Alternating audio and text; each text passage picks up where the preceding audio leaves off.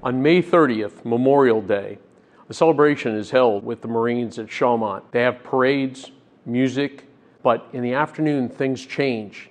The Germans have begun to advance towards Paris, and the Marines are put on alert. At 5 o'clock, a French courier arrives and orders the Marines, with a change of plans, to move instead due eastward to encounter the Germans and stop them. The Marines load their packs, they load upon trucks, and they begin the movement. Over the next 24 hours, the Marines will travel back and forth as orders change, as Germans capture the villages they were originally intended to take.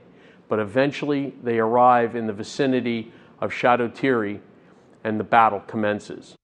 If you'd like to know more about the Battle of Belleau Wood and the Marines' role in that critical battle stopping the Germans, come visit us at the National Museum of the Marine Corps.